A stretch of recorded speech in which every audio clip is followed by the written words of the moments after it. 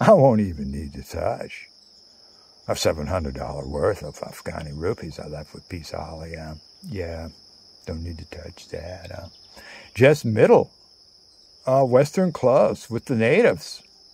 And I can support myself, establish this room as my world headquarters for the whole summer. No worries about that, mate. Well, worry sick about this backwoods Aussie slang slipping into her vocabulary. Well, she goes downstairs. She's got to have a word with Bay. Tighten up her new energy feedback loop. Yeah. She dramatically slips the British 5-pound note. Oh, it's a fancy note, huh? Not like those tiny, crumpled up Afghani rupees. This is a British banknote. Yeah, she slips that across the reception desk to Bay as silent testimony for their wisdom. For him directing Oz. What a fun guy. Yeah, what a nice person. Yeah, to the free missionary room. All afternoon they hang out, playing backgammon and swatting flies in the glaring desert light. All afternoon they drink that Gold Spot orange soda from Tehran. Don't touch that stuff. Yeah, waiting for the once-a-day bus to come in from Kandahar to finally roll in. Yeah, only one bus. The hippies in Kandahar, they got to get up early. Get on that bus. 550 kilometers, huh?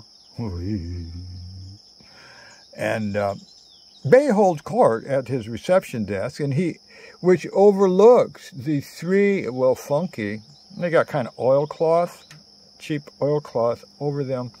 And then in the background is this sooty medieval kitchen. They do make the bread, the Afghani flat bread, rice and the pilaf and, throw a couple of eggs on that to get fancy, huh? Yeah, and behind Bay, it's so nice. You see it's all windows, and horse-drawn tongas are going back and forth. And those jingling bells, they swell and then fade away. So you get this lovely atmospheric 18th century vibe, No paybrows, like I said. No.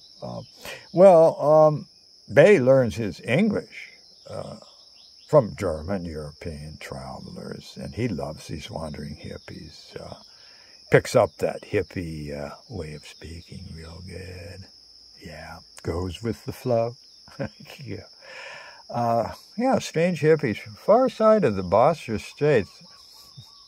And they all kind of melt down and look like Earth people. Some kind of a tribe forming up here. First global tribe he's ever encountered. Well, and one very private reason why Babe loves to befriend freaks is that he is into alcohol. That's his spice of choice. In a hashish-saturated realm of Western Asia. They can't buy it. It's against the law.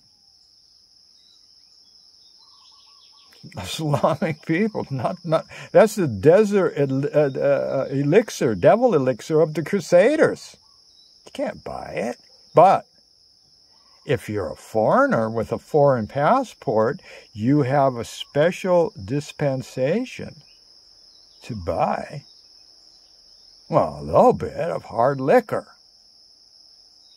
Well, and occasionally, passing freak might have a pint of Johnny Walker in the bottom of his pack. Who knows? if you don't ask. Bay, in the middle drawer of his desk, he's got slabs. He's got kilo slabs of hashish for serious barter material. Any alcohol, he can, well, the Zaduess, the Queen of Chitral, they come to an understanding that Bay will keep his eyes open for any handsome hippies, especially with overstuffed packs, headed for Iran, and guide them to the, upstairs, down the hall, last room, facing the street, part that beaded curtain, get them in there.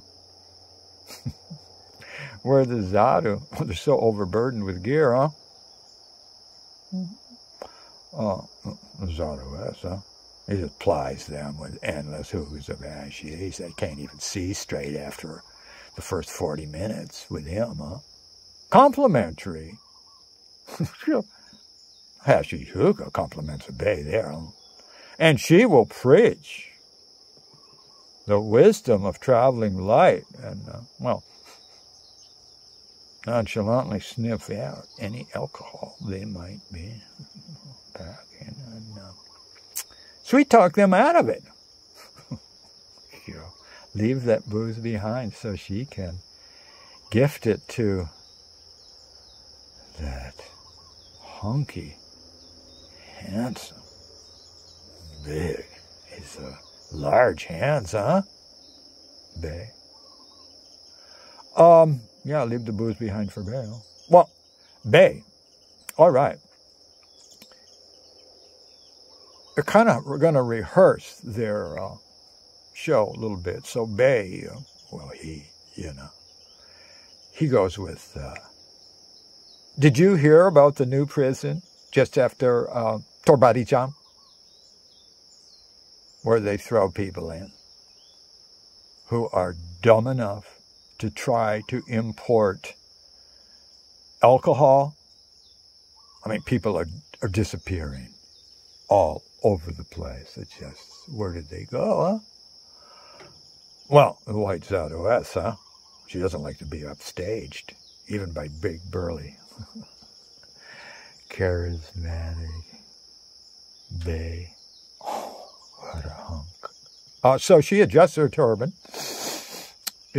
and starts pacing back and forth between those three funky tables and the reception desk. Kind of warming up. And it's a showtime for the great-granddaughter of Rudyard Kipling.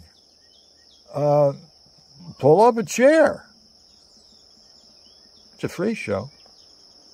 She takes the stage with a flourish. This is like flourish. She dramatically flutters her fingers into Bay's eyes, dazzling, spellbinding him. The ropes of the Persian gallows swing languidly in the desert wind. Yeah, Torbadijam across the border. Oh, no. See those gruesome vultures?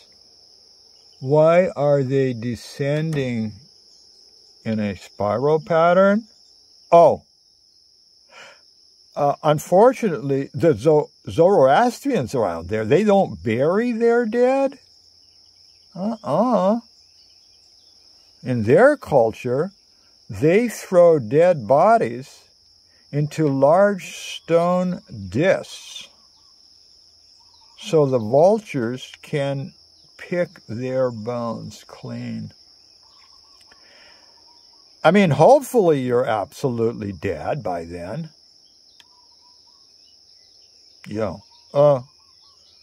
Still warm corpse? Bones picked clean? They're such awesome scavengers, huh? Wow. Yeah.